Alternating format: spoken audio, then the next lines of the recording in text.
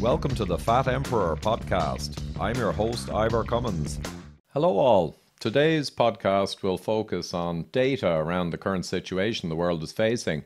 So I've been asked a lot about this, a lot of conversations online, as you can imagine, and it's an emerging situation and the data is getting more clear, but certainly no one has a monopoly on the truth or exactly what's happening here. But today I thought I'd take a data-focused look and share some of the data that's emerged and what it might mean. So in any technical problem or complex issue where there's a lag time between the initial insult and the outcomes, and there's a lot of confusion and tension, you really need to look at who are the most at risk. Or what parts are the most at risk. Pareto principle in the extreme, if you will. Where do you focus your effort most? You need to understand this. So who are the most at risk? And first I'll show some Portugal data. And you can see here that there is a mortality spike. This is a severe infection for sure. And there's a mortality spike across the whole population, all age groups. And that's clear. But if you look at just under 65-year-olds, there's no real mortality spike versus previous years. So it's all the same data, so the lag is kind of accounted for, but it emphasizes who's more at risk over 65. And someone actually pulled the data for over 75 versus under 75. And if you look at the mortality spike for all ages, again, we see it here compared to 2018, and it's certainly jumped up in April, as expected. But when you look at under 75, same data, there's no real spike at all, hardly. So it's not that younger people aren't exposed to potential risk and to tragic outcomes. Of course they are, because we're talking about hundreds of millions of people in the world and a very potent infection. But it's important to see who the most at risk are and to be, data-centric on this. So Switzerland is just another example. Here we've got over 65s specifically, and there's obviously a big spike in April as expected. But under 65s, hardly a blip, right? So it emphasizes the point. And Boston data is actually excellent, and I'll just show it here. The average age is 81. You can see from their nearly 2,000 deaths, a huge bias towards older age groups, and below 60 really very low rates, but still tragedies occurring, absolutely, but relatively speaking enormously lower rates or impact. And just showing a little more of Boston, they're actually kind of going through their hump now, coming out the other side, they're reporting. And it's a good point to look at the demographics of who's most impacted, because they're kind of coming through. And again, the graph I just showed, enormous age bias and also underlying conditions. 97.5% of the tragic deaths so far had one or multiple actually underlying conditions. So if you put together the age and the conditions data, it really, really powerfully focuses us on who we need to most protect in this challenge. Second big question is, how fast does this spread, or indeed what's the prevalence? How many people have been exposed already? Okay, that's a big question and a lot of controversy around this one. But I'll just show some mainstream media indications on feeding data to us. And again, it's all mainstream, so there's no fringe sources I'm going to use anywhere in this presentation. It's all mainstream data, so be reassured.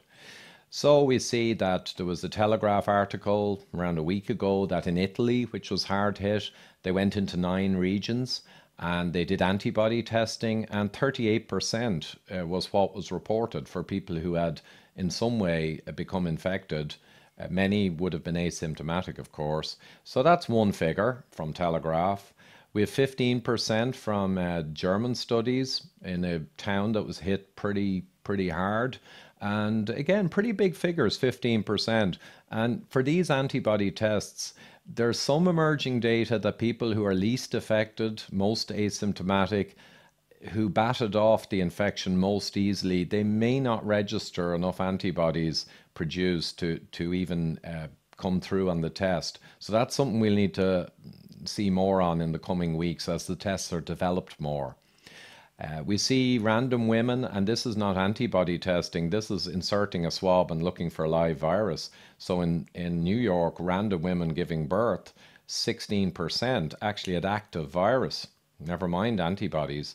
And most of those were asymptomatic, only they screened them all. So that's a high rate too. There were sewage studies, but I'm not sure how reliable they are. But again, they showed vastly higher infection rates than were being assumed. 30% came out of Chicago, City Wire, from phlebotomy or blood donors. Seems very high, but that was reported. And we have 31% in Chelsea and Boston. And that's a random sample pulling from people out shopping or on the street. You could say it's a bit biased. Maybe people staying at home and not going out have a lower rate. But, maybe not. So again, 30+% is huge. The Guardian as well reported on homes. So we look a little bit at within institutions, ships, homes. How prevalent did it get? And here we've got over 25% in San Francisco in one of the care homes. Ireland has a massive problem with care homes, right? Huge spreads.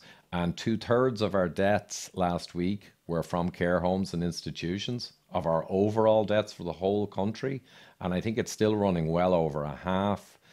We've got the homeless shelter in Boston, 36% when they went in and checked, mostly asymptomatic, but they're big percentages. And the ships are interesting. French aircraft carrier here, they reckon it went into port, someone got it on land, or maybe a few people, and within a couple of weeks, you had 38% of the sailors had it. So these are enclosed spaces, sure, but it just shows you how transmissible this is. And it has been running 2 months in Europe and America, at least since the first verified cases, with no controls whatsoever. So one would wonder what the prevalence really is when we get the right testing. And here's another ship. This was the USS Theodore Roosevelt. I think there was over 600 out of 4,800 would have got it, and that would have been over a short time frame.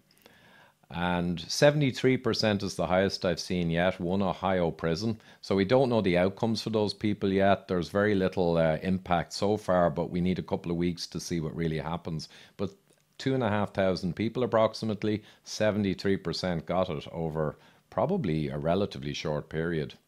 So that gives a flavour. The latest is from Cuomo in New York, the governor, and he's talking about around 15% when they did extensive kind of semi-randomized testing across the county. And they're guessing at the infection fatality rates at 0.5%, but they may be low because they're not counting all of the tragic deaths.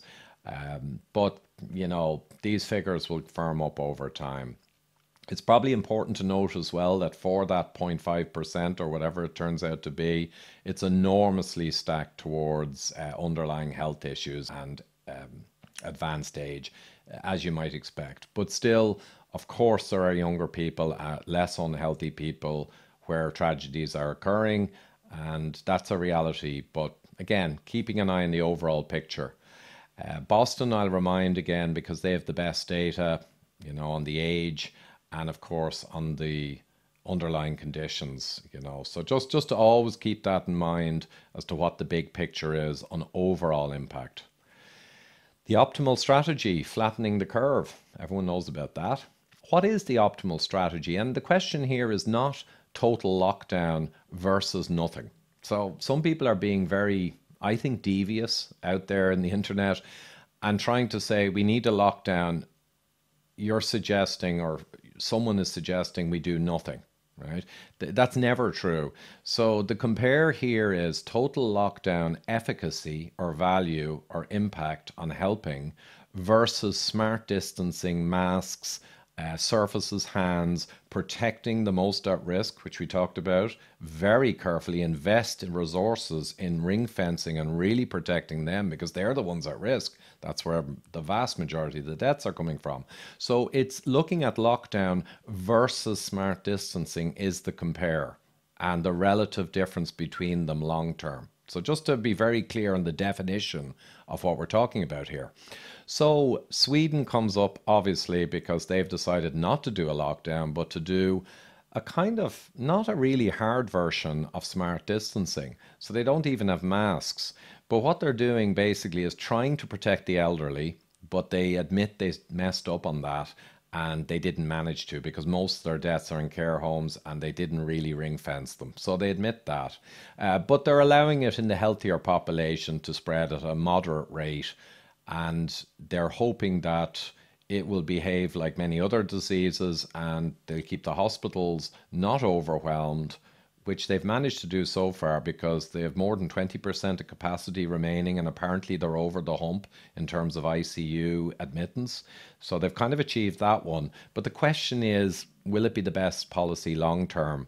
And we'll need to wait for the data. But we look at a little data here on this controversial strategy. So I will say up front, I'm going to compare with Denmark in the graphs. And the reason is because I think it's a good compare. Denmark has 5 million people. They got a land bridge to Sweden, a huge amount of traffic before any lockdown happened. And Sweden has 10 million, but it's concentrated down here right beside Denmark. So I think it's a very good and fair compare for these purposes. Things are lower in Finland, which is very isolated and sparse, and certainly lower in Norway also. But again, I don't think they're as good compares if you're trying to read into an ambiguous situation. So just a bit on the geographics, dynamics there, and demographics. So let's go ahead and see. So Denmark's certainly much lower than Sweden in the rolled up deaths per million people. Ireland's in there in the middle. Netherlands is worse. United Kingdom seems to be worse. Just a smattering of countries. But certainly Sweden is considerably higher than Denmark, which you could say is a result of their strategy. Though they have also said that they have very large occupancy care homes in Sweden and they got hit really hard.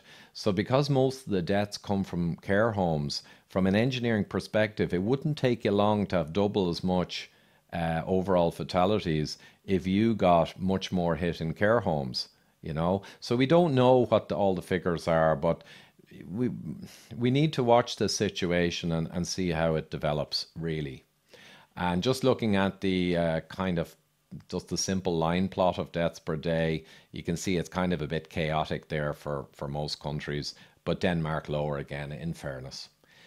Turning or bending the curve, this is log scale and looking at how countries are kind of getting over the hump. And yeah, Sweden's noisy. It's in the middle. It's certainly worse than Denmark, but it seems to be turning. They're also stating that their data is actually lagged, so they feel that they are coming around the corner now.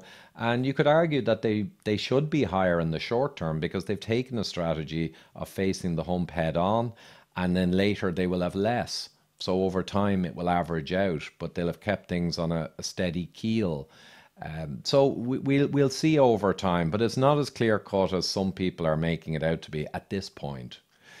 So I just saw this article 10 minutes before I recorded this, so I threw it in there. You can freeze frame and read it. But yeah, they are maintaining right up to today that they're correct. Who knows, but they're certainly being bullish about it, but we shall see. We shall see.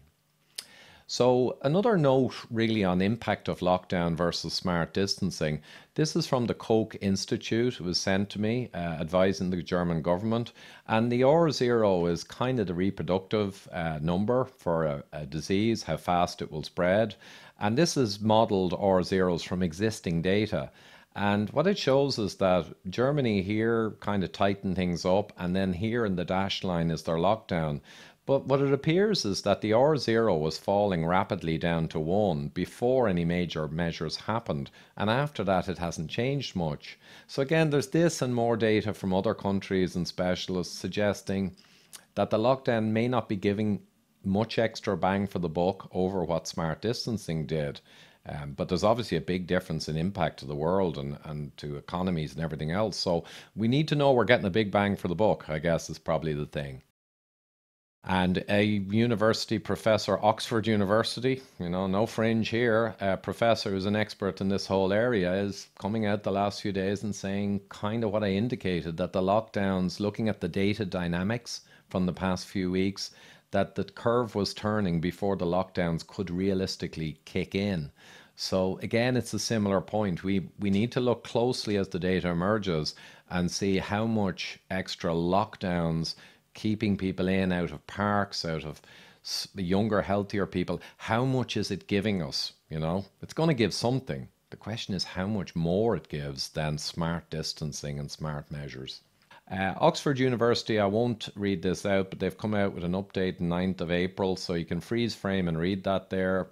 They make projections based on existing actual data, and there's some positive news in there potentially, but they're certainly kind of seem to be very rock steady, data centric, calm, collected compared to some of the coverage. So worth looking at that. And Irish Corona news, I'm going to finish with an Irish flavour and kind of a philosophical thing, really. A few pieces of news came out yesterday and they don't seem to add up to each other, right? There's an inconsistency. So I'll show the first one, and it's the same or similar to all the previous daily updates from the Irish government on the deaths and the demographics. Basic data. So 44 new deaths yesterday. The median age was 87. It's generally always over 80. And 33 people had underlying health conditions. And that's similar each day as well. Not to say that younger or apparently more healthy people are not affected. Of course they are, in fairness. But it's just to show the pattern. But also in the news yesterday came out that nursing home staff are being told don't wear even face masks unless there's a virus outbreak, in which case it's way too late, right? Way too late. So that seems incongruent with this, right? Pareto principle, data centricity, most at risk. Unusual. And other news, and there's lots of news like this all over the media in Ireland, there's going to be continued significant curtailment of activity for all of the healthy people and younger people, you know, as this goes on. Which, again, there's a certain incongruence there, if you will. But I leave it to you to decide. So I might do another of these as more data emerges in the next week. It's certainly a dynamic situation. And again, staying data-centric and staying with mainstream sources of information and no fringe. So apologies to many people who've copied me on tweets, which have stuff that's a little more questionable in terms of source, and they'll see there's no likes and no retweets, but that's the way you got to be in these times. So you got to stick with the most dependable data. And if I could just ask again to support the free podcast, we have done a lot in the last year to bring, I think, 70 episodes and a lot more material and talks all for free. But if you go to extratimemovie.com, see our fascinating movie about heart disease reversal, and it's $3.99 to stream and $9.99 to download and own. And going there and sharing that site and spreading the information and enjoying the movie would really help us. So thanks a lot, guys. Till next time. Thanks for tuning in, guys. If you're watching on YouTube, you can see my subscribe button in the middle of the screen. And go to extratimemovie.com to see our fascinating new documentary on stopping and reversing heart disease.